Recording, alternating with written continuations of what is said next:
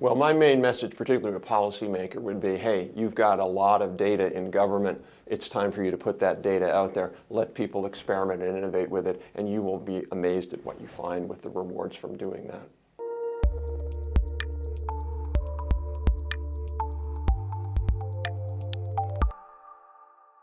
Governments usually are the largest collector of data in any society or any economy. They collect large amounts of it.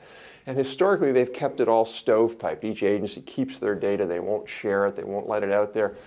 And really, in the last 5 years or so, governments have realized that's kind of a stupid strategy. We should put the data out there. We should let innovators do things with it, build on top of it, and then give real value to citizens and businesses. So there's this whole new field of data science and people getting data science degrees.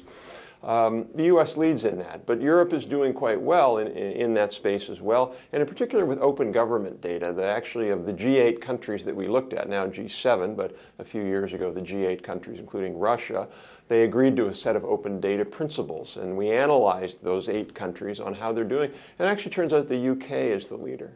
And the reason why I think Europe can do well in this space is it's a space where conscious and strategic government action can play a big role. And that's why the UK leads. They lead because they want to lead. That's really all it is. It's not like they have more scientists or computer scientists. It's just they decided this is an important priority, and they made it a priority to put data sets out there, to work with developers, to do a whole set of things like that. Now, the European Commission actually is developing a data innovation strategy right now.